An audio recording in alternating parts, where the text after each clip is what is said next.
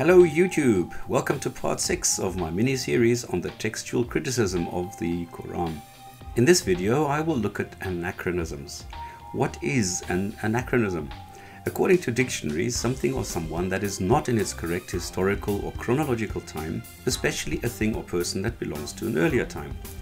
If you watched Peter Sellers in The Party or seen the welding on chariots in Ben-Hur, you know exactly what I'm talking about. By the way, the wristwatch so often quoted as a classical anachronism in the movie is actually not true, but is still often used as an example. So let me give you 2 or 3 quick examples of these anachronisms in the religious text called the Noble or Holy Quran, to show that this book cannot be the creation of a perfect God. If we look at the conception and birth of Jesus according to the Quran, we have Mary being blown into and conceiving, without any further details. With the New Testament has Jesus having religious discussions at the age of 12, the Quran can do one better and has him chatting away from the day of birth. In the Quran we read that Mary is the sister of Aaron or Harun and the daughter of Imran or Amram in different verses.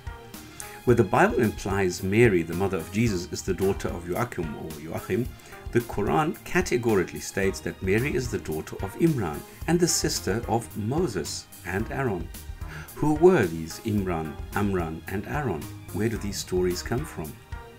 Well, there were several popular collections of stories circulating at the time called, for example, The Birth of Mary and the Childhood of the Saviour, which later became the Gospel of Pseudo-Matthew, or Narration about the Childhood of the Christ, where you could find these names and which explains the author's misunderstanding. Looking at the Bibles, for example 1 Chronicles 6:3, we do find a Miriam or Mary, sister of Aaron, the children of Amram, Harun, Moses and Maryam, which would make a woman called Mary the sister of Aaron and Moses. But they are said to have existed around 1500 before the Common Era and the miraculous conception of Mary or Maryam, the mother of Jesus. Wrong Mary. Oops. This of course has not gone unnoticed by Islamic scholars and apologists, who are quick to point out that here the Quran is not to be taken literally and that daughter and sister are, well in these verses, spiritual words and only relate to the fact that Mary, the mother of Jesus, shared a genealogy and was part of the larger family. To quote Peter Wingard of Department S fame, "Oh really?" Well, all the Muslims' claims and attempts at justifying the anachronism have been thoroughly refuted by Christians, who probably know their text better than I ever could. So if you want further details on this, follow the links and read up on it. For my next example, I went to Exodus 32, where it says Aaron created a golden calf. The Quran repeats the story in Surah 20:87, alas with a slight difference. Surah 20:87. Okay, you can read it up here. If we compare the two stories, we see that the Jewish and Christian Bibles attribute the idea to Aaron, who then also produces the calf. In the Quran, the general idea is copied, but some of the details have been changed slightly. If we accept that Moses existed around the year 1500 BCE, then it is impossible that the Assamiri or Samaritans proposed anything at the time, as Samaritans did not come into being as a race until almost 1,000 years later. Whoops. As we know, the Quran proposes quite a few means of torture and extremely cruel ways of punishment.